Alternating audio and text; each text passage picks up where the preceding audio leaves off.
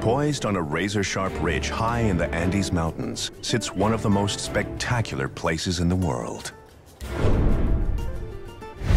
Machu Picchu.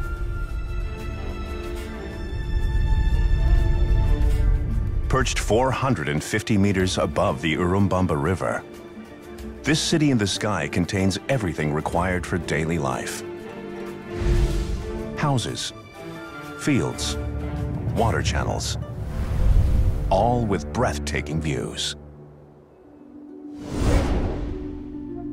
But Machu Picchu was no ordinary city. Dotted amongst its terraces are enigmatic structures. Magnificent temples somehow linked with the sun. And a grand stone palace seemingly built by giants.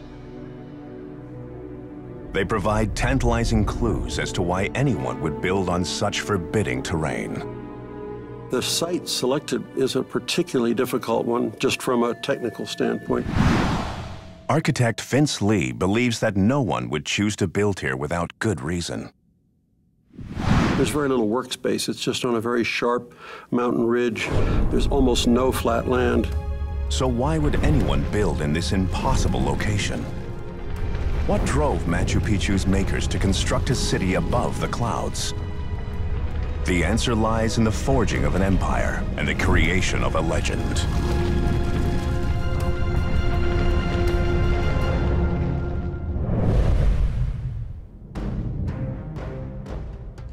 In 1438, Chanca warriors launch a massive attack on their neighbors, the Inca.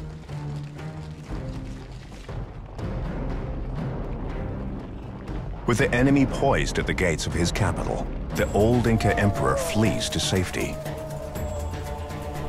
But his son is defiant. Spurred on by a vision predicting victory, he leads the Inca into the impossible struggle.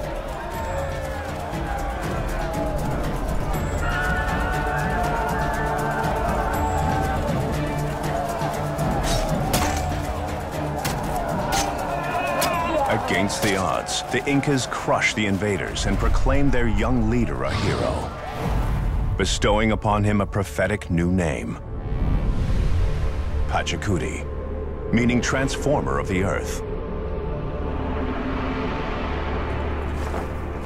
And Pachacuti wastes no time living up to his title.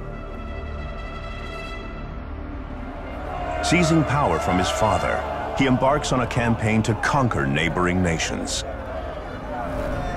Pachacuti's military might quickly prevails.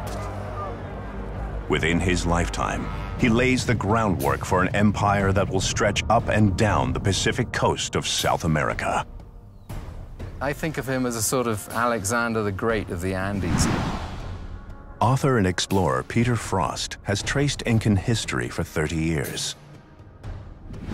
Pachacuti was the man who turned the Incas from a regional power in the Cusco Valley into an empire, the biggest empire the Americas ever saw.